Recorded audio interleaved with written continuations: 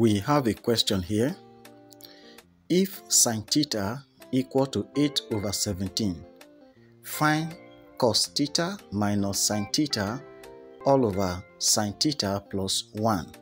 And here is the solution.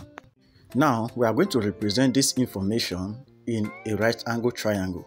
In trigonometry, in Pythagoras theorem, we have an acronym called SOHCAHTOA, where X stands for sine, C for cosine, and T for tangent. SOHCAHTOA is applicable to right angle triangle, and so we are going to represent this in a right angle triangle. Now here is our right angle triangle. Here is the included angle theta, and here is 90 degrees. From SOHCAHTOA, we have that sine equals to opposite over hypotenuse. And here we have sine theta equals to 8 over 17, which means opposite is 8 and hypotenuse is 17. Here is the opposite and we have it as 8, and here is the hypotenuse, we have 17. Now we have represented sine theta 8 over 17 on this right angle triangle. Next, we are going to determine the length of the adjacent side. Let's call this side A. And apply Pythagoras theorem, we have that the square of the longest side, which is 17 square, is equal to 8 square plus A square. And 17 square is equal to 289. Here is 64 plus A square.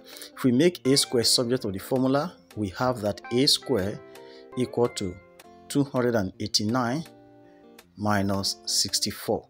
And when we remove the exponent from A, we have that A equals to square root of 289 minus 64 is 225. For the sake of those that may not understand, we have 2 as exponent. When exponent crosses the sign of equal to, it forms root. So the 2 here, having crossed, have to form square root over 225. That is plus or minus, but here we don't need the minus, so we have 225, which is equals to 15. The square root of 225 is 15. So now we got A to be 15.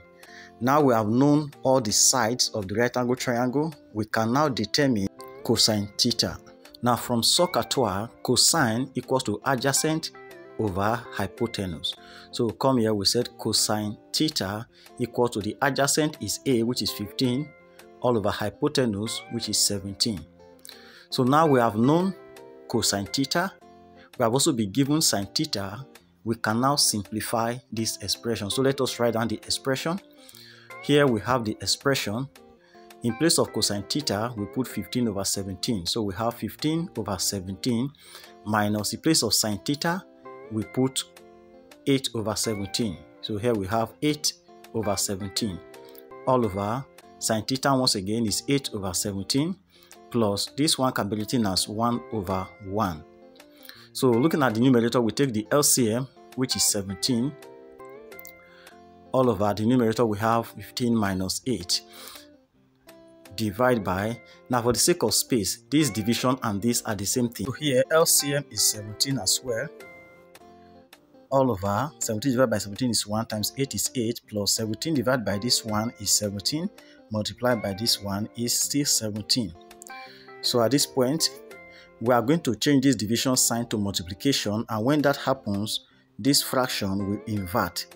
So we have that 15 minus 8 is 7, so 7 over 17 times, now 8 plus 17 is 25. So here we have 17 have to come up now over 25. Here 17, strike out 17, and what we have here is 7 over 25. Therefore, cos theta minus sine theta all over sine theta plus 1 equal 7 over 25, and this becomes the final answer. Thank you.